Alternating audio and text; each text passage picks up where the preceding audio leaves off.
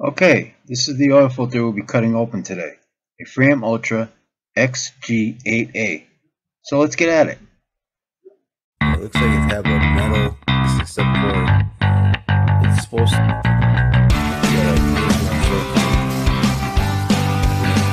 get your inner here, filtration of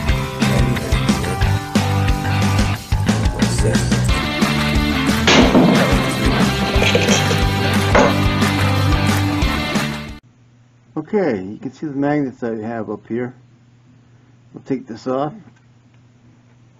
Oh, that's on there good, so I'm going to have to use a wrench. Okay.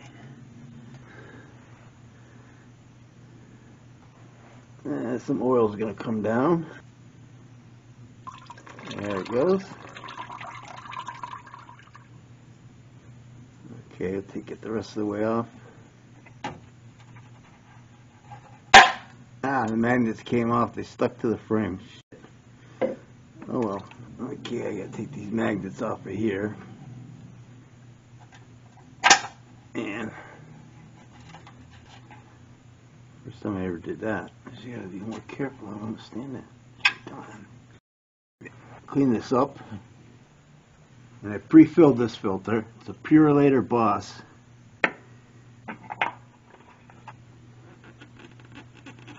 Okay, that should be good. And okay, here she is cut open. I put the magnets back where I think they were. I think I got them pretty close to where they were.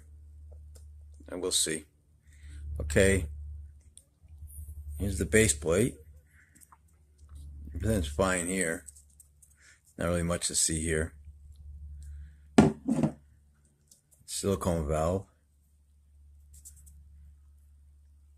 It all looks good. This filter went 1 year and a little over 4,000 miles.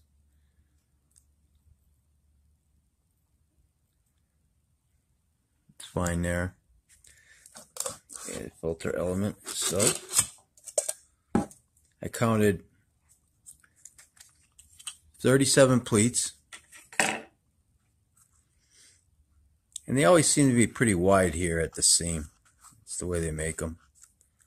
But I mean, this is a well-built filter. It's pretty. What's the word to use here? It's pretty beefy.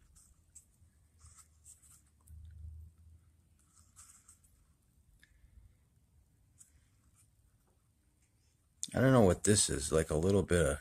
Maybe I did that when it's. Yeah. I don't know, maybe when I was opening up, I don't know. It's not ripped or anything, it's just a little. Actually, it's nothing, but it's probably nothing. And, let's see, leaf spring, bypass. Alright, it's not bent or anything. I've seen these collapse. I've seen them collapse in a Champion filter that I opened up once. This one looks fine.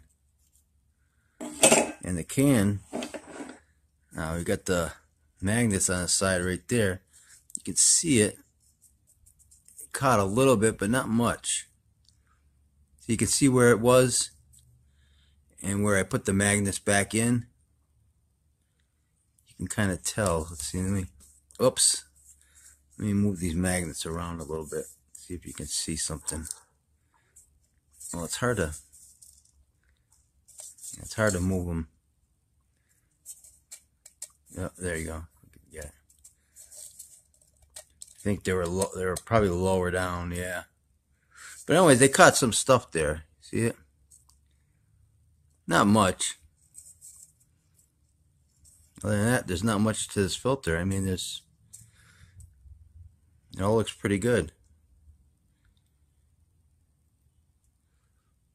There wasn't much stuff on the drain. I have a magnetic drain plug too, and there wasn't much stuff.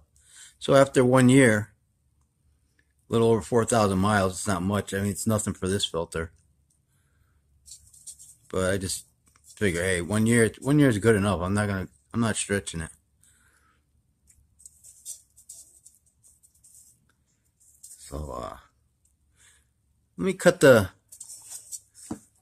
filter element, and I'll try squeezing this in a vise and see if you can see any carbon in there or anything. There might be some carbon maybe in there. I don't know. It's hard to tell because there's still some oil in there.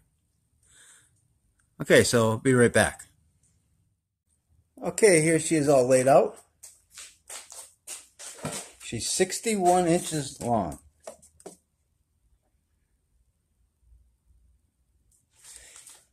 And I noticed a lot of carbon deposits on this one. You can see them here.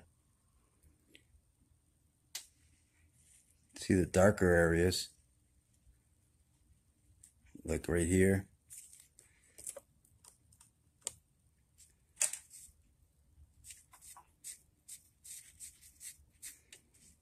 Yeah, you can see it. Yeah, smudging it around. There's actually a few sparkles in here too. Oh, just so everybody knows what this came out of. This came out of a '97 Ford Explorer with the 4.0 the overhead valves.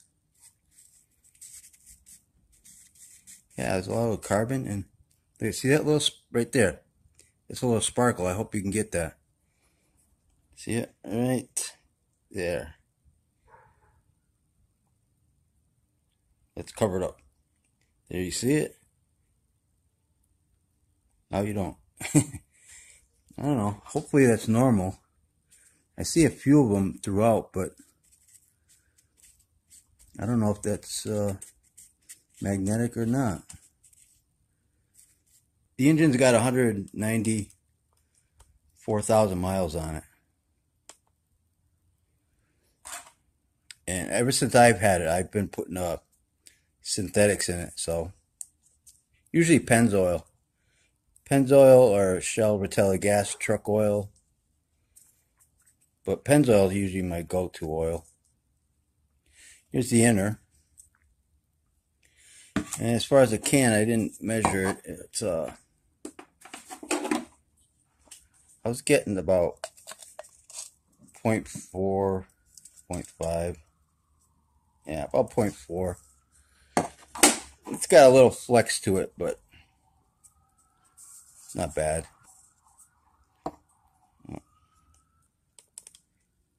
Yeah, so this filter looks like it caught quite a bit of carbon deposits here, so it was doing its job. Definitely did its job. I don't know if I showed I didn't show the backing on this, in case you guys, some of you don't know. It's got the metal backing on it.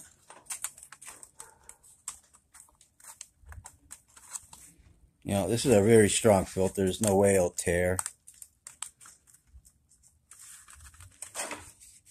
To me, best filter Fram makes. I don't know if they make any better ones than this, but it's a well-made filter. And after 1 year, I'll come back, and I have, right now, the Purelator's in there. So the Purelator Boss is in there, and I know the Purelator Boss has a very white medium, whereas this one's more a tan color, but brown tan. The other one's very white, so the carbon deposits on that one should show up real well. Hey, if you liked the video, give me a thumbs up, like, subscribe, and hit that bell. Thanks for watching, and take care.